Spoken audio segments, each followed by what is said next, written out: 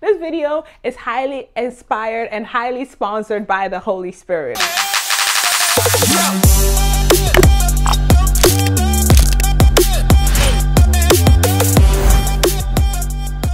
So now let's go into like the actual strategies that I used when I was studying. The first thing I would do is that I would preview before I go to class. Always read the material before you go to class. And I know it's like very cliche. It's like, oh yeah, we all know we're supposed to do that. But honestly, it helps to like prime your brain. I don't want to go into like, the details of neuroscience, but it's like, the neurons just like, start to like put things together. And honestly, when you look at the material, this is okay. So now this is your first time. You have I call it the first pass. You've seen the material. You have some idea of what the teacher is going to be teaching. If you're like a Ghana, you already have your questions prepared. I'm not at that level. I just like preview. I'm like, okay, we know this what the teacher is going to be talking about. But if you like really read into depth, you have some questions ready for the professor. Number 2, go to class and pay attention. Okay, so when you go to class, this is not the time to be on your phone. This is not the time to be on Instagram. I'm preaching to myself. This is not the time to be on Amazon. Even if the professor is extremely boring, please mute all your devices. Get a blocker. This is not a time to be shopping on Amazon for the best deals, and pay attention and listen to the professor. Now that a lot of classes are on Zoom, for me, what I tend to do is I turn on my camera because it helps me pay attention better. Because when you have your camera off on Zoom, it's like so easy to like open YouTube on the side, open Netflix on the side, and be doing your own thing and not really participating and getting the most out of the class. So please pay attention. Now, by the time you're done with class, you've seen this material twice. And now your brain is forming all of these connections. And at this point, even though you might not believe it, 50% of the material, or what you need to go study. At least you're like, oh, this sounded pretty easy. I think I got it. I need to spend time on this more. So are you getting the strategy now? Okay, so now we're gonna go to pass 3, and this is where you actually go into like your nice study space. You have your study buddy, everything. You've planned where you're going to be studying. You've done all of that.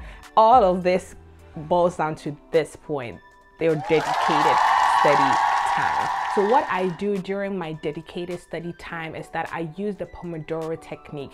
So this is a technique where you time yourself and then you take a 5 minutes break. The original technique is that you time yourself for 25 minutes and you take a 5 minutes break.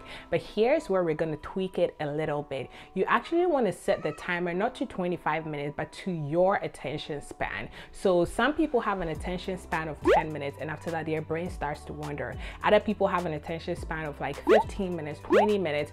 Find out your attention span, and this might take a little like try and error where you time yourself and you're like, oh, I think I can go a little bit more, or like, oh, I timed myself and I'm like actually tired, I'm getting tired. For me, my attention span is 40 minutes. Roughly after 40 minutes, I'm thinking about food, I'm thinking about who to text, who to call back, I'm thinking about, oh, that post on Instagram that I need to comment, reply an email. My brain just wanders away.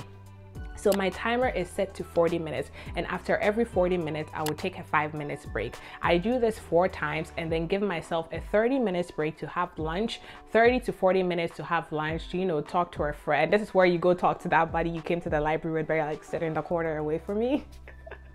And it's even nice if you or your buddy have like the same attention span, so you can like take breaks around the same time. It's really nice. It makes studying enjoyable. So after my 30 to 40 minutes big lunch break, I would go back and do another round of 4 cycles of 40 minutes. And after that, I'm pretty much done for the day. When you're studying, make it fun, make it enjoyable. I know I'm a nerd, but honestly, studying can be fun if you're like, even if it's not enjoyable, make mnemonics, write songs, write out things, do everything you can to make it stick. Especially if you're watching this video and you're considering doing a post-bac or a master's program, you need to nail that post-bac like cold.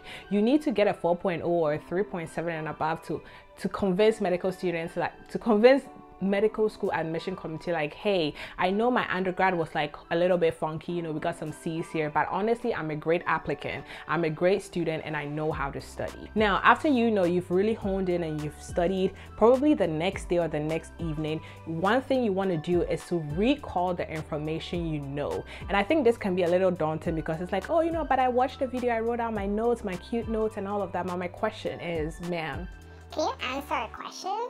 can you recall the things you claimed you studied? And there are so many ways to do this. You can use flashcards to help you recall. I use flashcards a lot. Now I'm like a big proponent of Anki. I just study and I go straight right there. Okay, we know this, we don't know this. So do flashcards if that worked for you. Another thing I do that I really love to do is to take a blank piece of paper, especially I do this a lot on my iPad. Just get a blank piece of paper and I'm like, write down everything you know about this topic. You claim you studied. You said you studied.